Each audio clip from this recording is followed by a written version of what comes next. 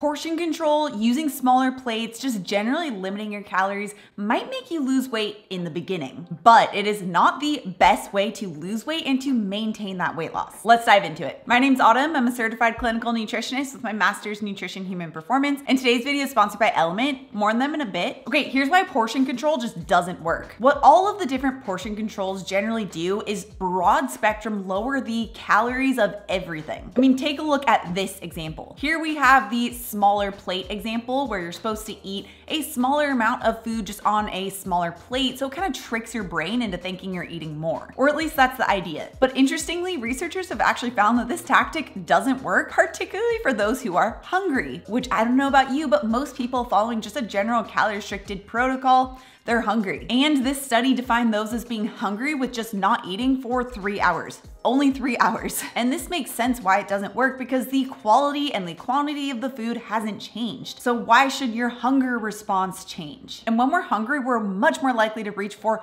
fast energy sources like sugar or refined carbohydrates to fill that void. Another portion control method that you've probably seen and maybe even used in the past is the hand method, like this example, the palm of the hand for protein or a thumb of fat. What you'll also probably notice about this method, especially if you've been watching my channel for a while, is that this portion control method allows for quite a bit of highly starchy foods, and specifically those that are considered high glycemic. Reason why is because these methods are usually just following the USDA guidelines, which we all know is very famous for their bottom of the pyramid. But let's take a look at an example from this article. Cereal. Even a simple bowl of cereal, a 1 cup serving, and we're not talking about like Frosted Flakes or anything, but just simple corn flakes, has a glycemic load of 20. That is considered a high glycemic load. I'm editing this right now, but I just had to cut in because I know I'm gonna get some people who are like, oh, the All brand says it's so much lower in their glycemic load. Take a look at what most Americans are eating for their cereal. These are the top most purchased cereals in America.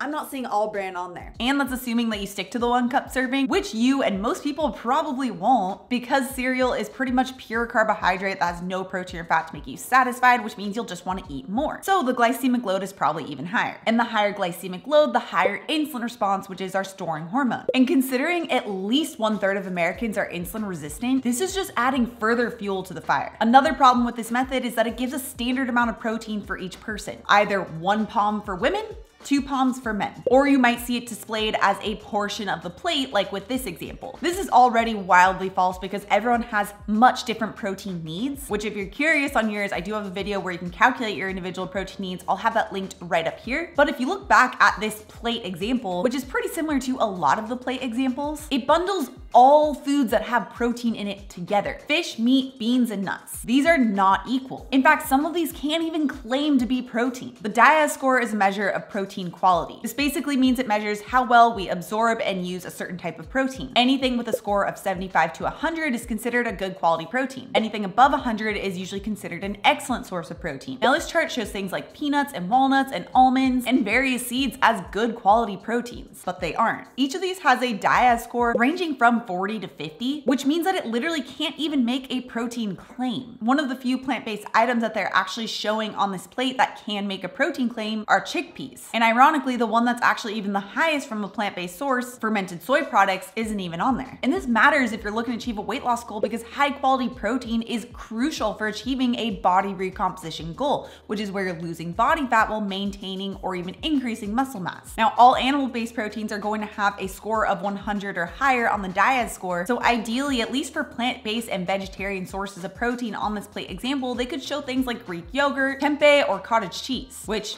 isn't listed. But this all still assumes that you're going to eat a specific set of protein that is not tailored to you, and because of that will likely leave you hungry anyway, therefore leading you to eat foods that are not in line with your goals. But you don't have to be hungry to lose weight, and you don't have to be measuring everything out to lose weight either. But before we move on to what you can do instead, I want to give a huge thank you to today's sponsor, Element. Element is an amazing zero sugar electrolyte company that was specifically created with fasting in mind. So if you follow a lower carbohydrate diet, or if you're really active, or if you are using intermittent fasting, it's really easy to lose a lot of water and electrolytes and cause things like headaches or muscle fatigue or low energy. Element contains the sodium, the magnesium, the potassium to help replace those lost electrolytes, all without any sugar, making it a much better option from a weight loss goal perspective. I personally use the unflavored Element during my intermittent fast, especially after or sometimes before my morning workout to make sure I'm starting off my day in an electrolyte balanced state. But I also really like to use their flavored options during my eating window, like their mango chili or their orange salt or their raspberry salt. And it's really easy to use. Element comes in these little packets that make it super simple to even travel with. And all you do is tear open the packet, dump it in about 16 to 24 ounces of water, give it a shake, and you're ready to go. And right now, Element is offering my viewers a free sample pack with any order. That's 8 single serve packets free with any Element order. It's a really great way to test out all 8 flavors, so you can get yours at drinkelement.com/autumn. This is only available through my link, so make sure to check out drinklmnt.com/autumn. The link will be in the description down below. Now, wouldn't it be great to lose weight without having to track calories and without having to feel hungry? And would you believe me if I said that you actually have this internal portion control system that you don't have to self-monitor? It can help to regulate how much your body actually needs and make it so that you're not hungry when your body has had enough. In research, this form of eating is called ad libitum eating. Basically, it just means eating until you're satisfied or eating as much as you want. And believe it or not, there's actually a lot of research showing various forms of ad libitum eating and sustainable weight loss. You most often see it with diets that are moderately or higher in protein. You'll also see it in diets that are lower in carbohydrates, but also typically paired with that higher protein. This is because these two forms of eating prioritize two really important nutrients for satiety: protein and fat. These two combined cause the body to release really strong satiety hormones such as peptide YY and CCK. And it's interesting to note that in these various portion control diets that we talked about earlier, like with the hand method or the plate method, they tend to greatly limit fat, but also even make the sizes of protein very small or not emphasizing high quality sources, which is why those types of diet protocols have to resort to portion control or calorie restriction because you're not getting enough of the protein or fat to feel satisfied. In fact, one study states several lines of evidence suggest that low circulating peptide YY concentrations